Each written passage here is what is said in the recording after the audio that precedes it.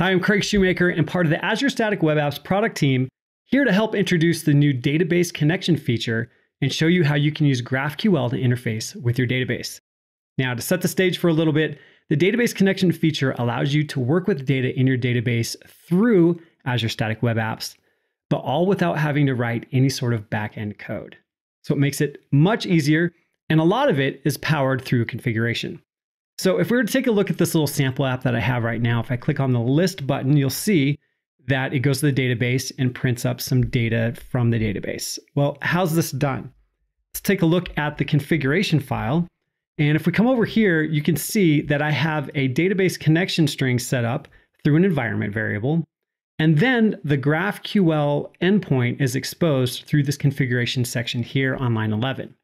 So the path is GraphQL. I've kept that as the default. You can change that to be whatever you would like. But now this endpoint will map to some entities that we have defined within the application. So when I come down to the entities section, you can see that I have a table called my test person table. Now that's exposed as an endpoint called person. So notice they don't have to be the same. So the endpoint, the public endpoint will be person, but that goes to a table called my test person table. And as far as permissions are involved, right now I just have it set up that all requests can be anonymous. So whether that's editing the data or reading the data, but if you want to lock this down, you can do it using the same rules that we have available for role-based security here within Static Web Apps. So let's take a look at some of the code that's required in order to make this happen. Now there's two things that I want you to keep in mind, and it has to do with how you format the request payload in order to take a query and send it off to the database. Or send it off to the server, actually.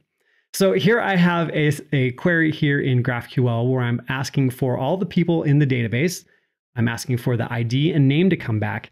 But notice that the request payload has to be based off of a property called query. So that's what the backend server is looking for. So I'm using the fetch API just to keep things simple. I want to try and keep everything sort of framework and library agnostic. So the fetch API is going against the endpoint with a post request. Once that data comes back, I can get to it through data.people.items. So if we were to look at the application again, this is what you'll get using console.table to print all that out within the browser. Now there's one more thing that I want to show you, and that is when you have to pass in an argument to your query in order to be able to have data that's going in to request data back. So what I'm looking at here is a request to get an item by ID. So you'll notice that there's this function here that passes in an ID. And just like I had it set up before, the query gets mapped to the request payload of a property called query. And then the function parameters that you want to pass in are under a property called variables. So notice here that the ID that's being passed into my function, which is declared right up here, is passed in to this property called variables. So once you have that set up, you can then take your query, send it to the database, and the variables property will populate the parameters that you need in order to get the data back that you want. So just like we did before, we have the GraphQL endpoint. I have a post request.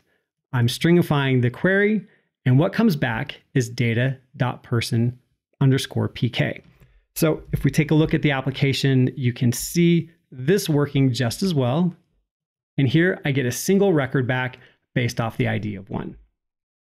Now, instead of going through all the code for each one of the different operations, the update, the create, and the delete, if you go and take a look at our docs, you can see this exact same code mapped out for you.